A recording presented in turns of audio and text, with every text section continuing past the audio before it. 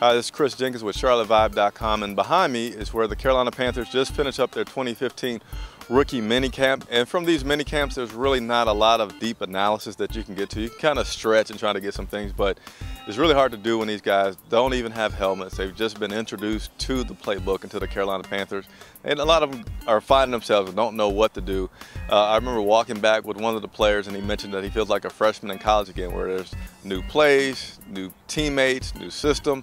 So it's hard to get a pretty good idea about things, but it was exciting to see the Panthers getting back underway. A little scary part the first day, Panthers had two sessions, a morning session and an afternoon session, and their first and second round picks, Shaq Thompson and Devin Funchess, did not make it through those practices.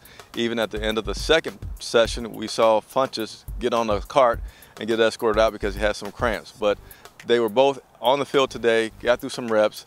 Shaq Thompson had to watch a little bit, which is a little discouraging because Shaq already has the disadvantage of he's going back out to Washington. He has to finish out the quarter, so he was really wanting to get through as many reps, even though there's not contacts, but just getting familiar with, as he mentioned, the terminology in the NFL, getting used to this time zone difference being back over here in Charlotte. Funchess himself spoke about getting used to it. It was 50 degrees in Michigan, and it's now, warm near about the 80s here in practice. So we'll see what happens with those guys.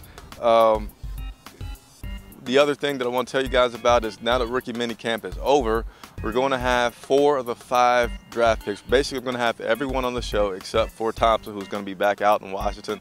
Give you guys a chance to get a little bit more familiar and up close and personal with those guys.